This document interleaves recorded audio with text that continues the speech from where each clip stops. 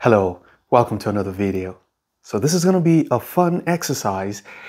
Say you're given a function or there exists a function such that the derivative of the function is just the negative of the function.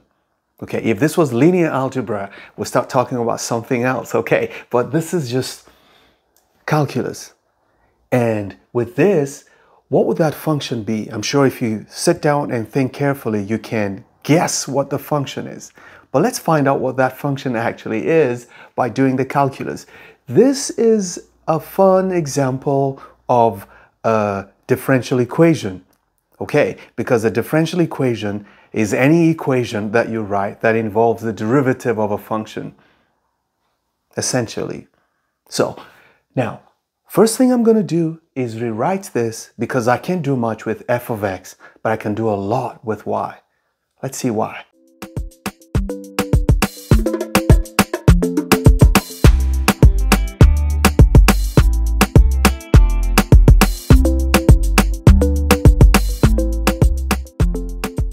Let's rewrite the function.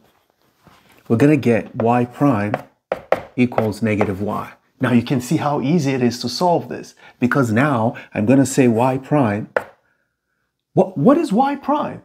Wait, we know that y prime is dy dx. So because again, I can do a lot with y prime, but I can do so much with dy dx. So dy dx is negative y. Now, what kind of differential equation is this? This is a separable differential equation because I can separate the y from the x. I can put all the y's on one side, all the x's on one side. So if I decide to take this y down here and bring this x over here, what I'm going to have is going to be, I divide both sides by y, I'm going to have dy divided by y will be equal to negative dx. You see this negative dx?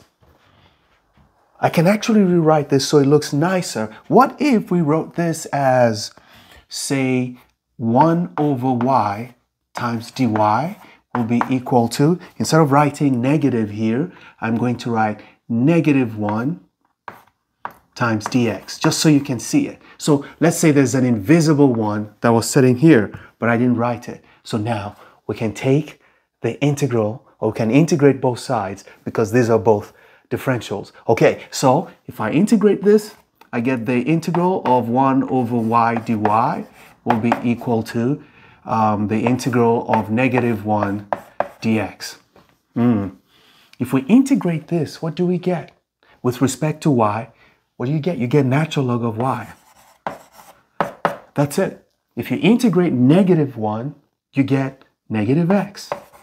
And then we can say plus c. Well, can I do plus c here? Well, you can also do plus c, but the reason we don't usually do plus c is, let me show you why you shouldn't do plus c on the left-hand side when you take the integral. So let's say I say plus c, and I call this c1, then it means I have to call this c2. Okay, so watch what happens. The natural log of y will be negative x plus, if I move this here, it's going to become c2 minus c1. Well, what if I call that c2 minus c1 just c? You see that the plus c has come back. So don't waste your time trying to generate two c's. Just write plus c the first time because it covers everything. This is the natural log of y. Remember what we're looking for? We're looking for f of x, which is y. Okay? So what we have is natural log of y. So we take the e of both sides. That means that y will be e of negative x plus c, which is the same thing. Look, this same thing as e to the negative x times e to the c.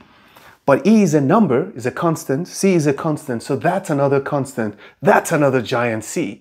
But I don't want to use c. Let's use a to represent this. So I can just say y is equal to a be equal to e to the c. Okay, so I can just multiply this by a. I get a e to the negative x. And this is the function whose derivative is just the negative of itself. If we take the derivative of this, remember this is a constant, you're just going to get minus, multiplying this is minus a e to the negative x, which makes this equation true. Now, what we've gotten here is what you call the general solution. It doesn't mean it's a particular solution because we don't know what A is. But if I give you some other information, then you can tell, okay, if I plug in, if I know what X is when Y is, which you call initial conditions, then you can find what A is. But that's not the most important thing. It's the fact that you can solve a differential equation just by knowing how to do integration. See you in the next video. Never stop learning, because those who stop learning have stopped living. Bye-bye.